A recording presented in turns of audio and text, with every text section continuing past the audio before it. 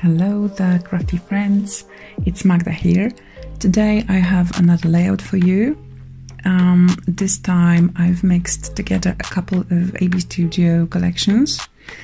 The base sheet is from the newest release, All the Dreams collection, and I matched it with a piece from Crafters Bundle. It's a sheet called Vintage Day. The one with frames, photos and some other cool stuff. Usually I secure my layouts with a cardboard on the back right before I start working on it.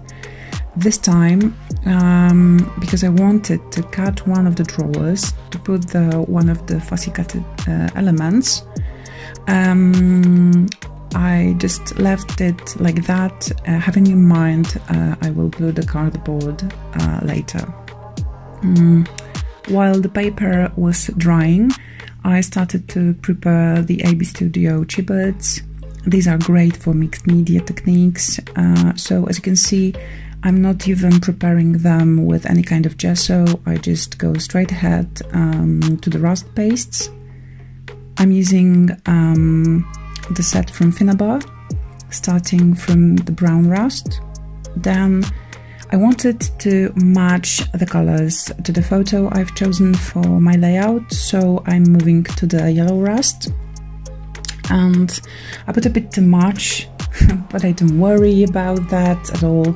First of all, these pastes get darker while they dry, so it won't stand up that much. And second of all, I can always go back to the brown color and tone it down a bit.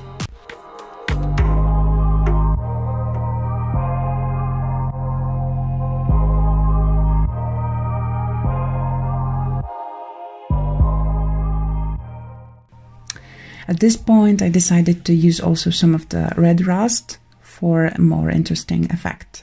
I'm a big fan of those pastes. They have matte finish and are permanent. While wet, they blend well, creating that nice shading.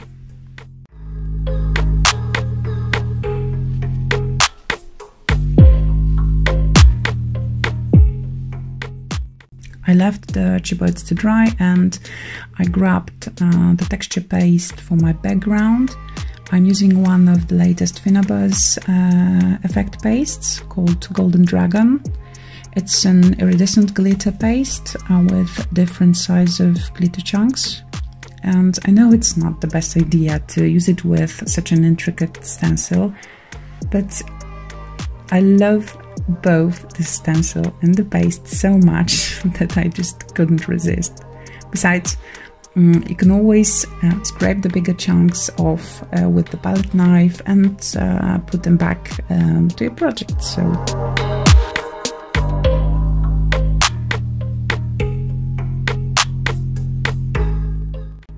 I left the paste to air dry and decided I want to add some highlights to my chipboards, so I took some metallic wax in aged brass.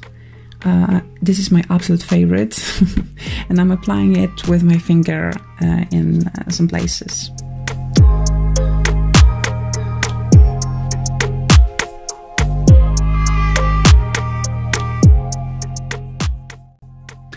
I didn't want to use too much color in the background, as I really love the papers, so I decided to use a bit of liquid acrylic paint in burnt sienna to add some bigger and smaller splatters, and that will do it.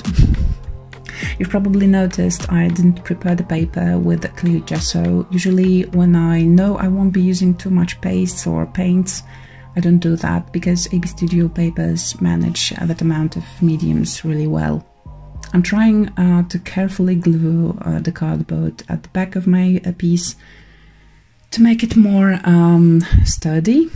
Trying to keep in mind, of course, I wanted to put something in the drawer, so yeah. Later I will cut it to a proper size and ink the edges with the Distress ink in walnut stain.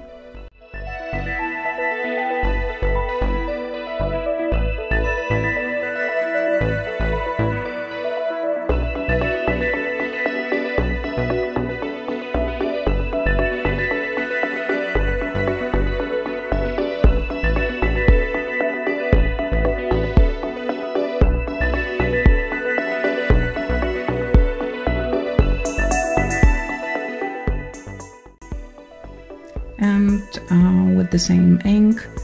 I will distress the edges of all the fussy cut elements. I prepared a lot of elements from the All the Dreams collection and some pieces from the Crafters bundle. I even grabbed a piece of creative foil.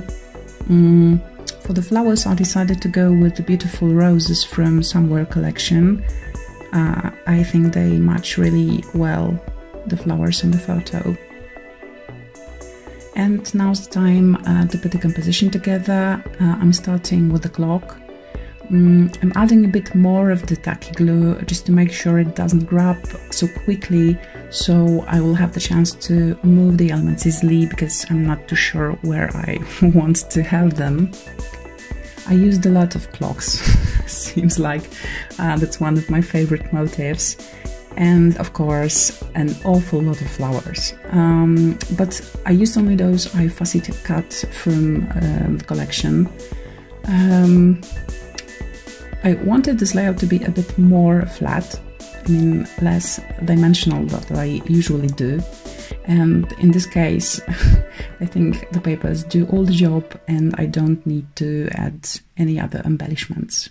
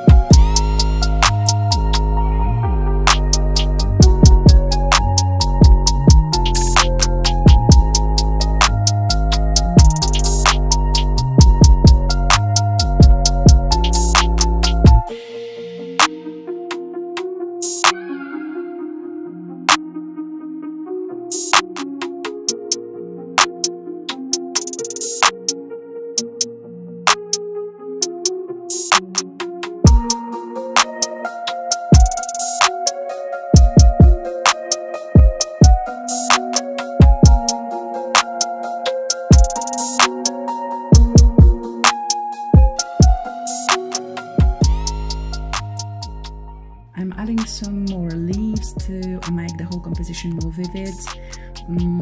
This green adds some really nice contrast.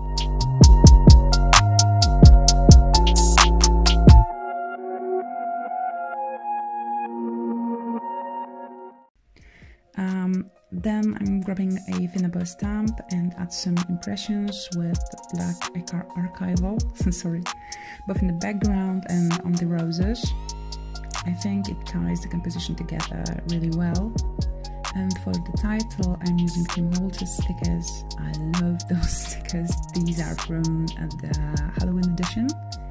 I'll make some white splatters off the camera, unfortunately, because I didn't notice. My camera is off and the layout is ready. Hope you enjoy it. Thanks so much for watching and have an awesome day. Bye!